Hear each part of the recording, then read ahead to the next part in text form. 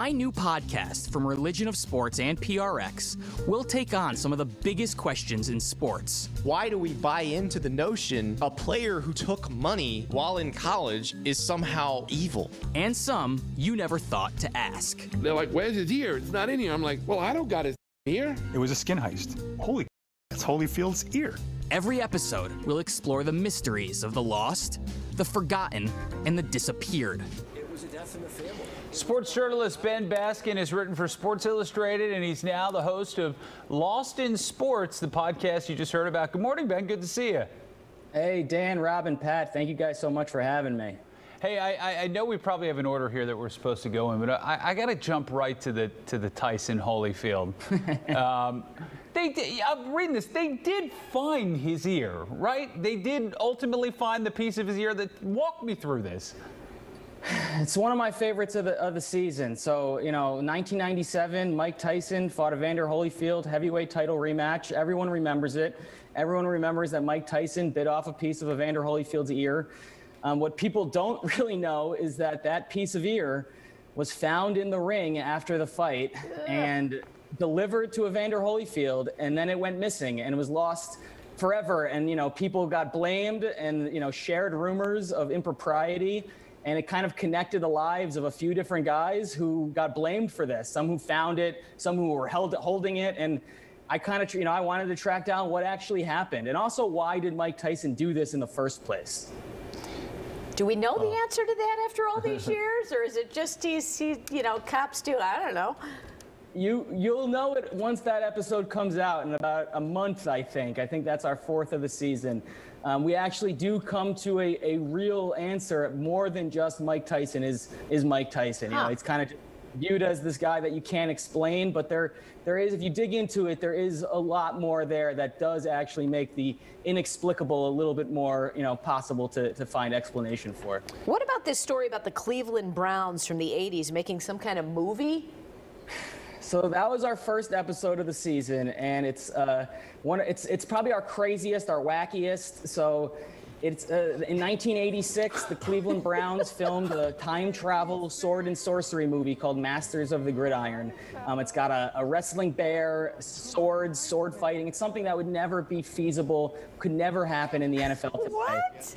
And I stumbled upon this movie when I was in Cleveland.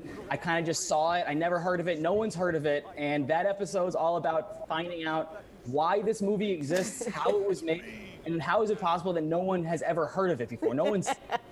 It looks amazing. Did anybody involved with the movie ever go on to do anything? Like they're like, we're not going to learn that like a young Steven Spielberg directed this, are we?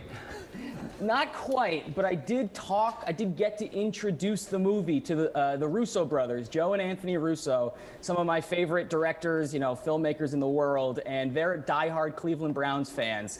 They had never heard of this movie either. Wow. So I reached out to them. We managed to watch the movie with them on Zoom like we're doing now, but I showed them this movie.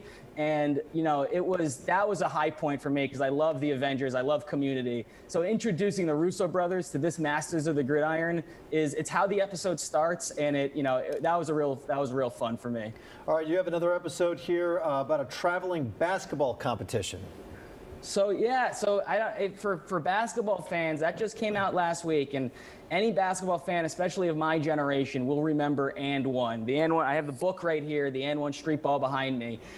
In the early 2000s, And One, a small apparel company, turned street ball, New York style street ball, into a worldwide phenomenon. They went, they had a tour around the country. It started with a mixtape, but it ended, a few years later with a worldwide tour. They went to every country pretty much. And street ball, it was the epitome of cool for basketball fans. I was growing up as a diehard basketball fan. I watched this every week. I had every mixtape.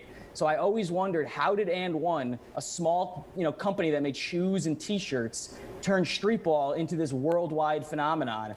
And then how it all just disappeared one day. Like, there was a tour, there was this TV show, there was a video game. It was huge. And then one day it just disappeared. And so that episode kind of dives into the And One mixtapes, the And One mixtape tour, how it happened and where did it all go. And it turned out to be a very sort of deep story with cultural appropriation and kind of more twists and turns than I ever sort of would have imagined with it.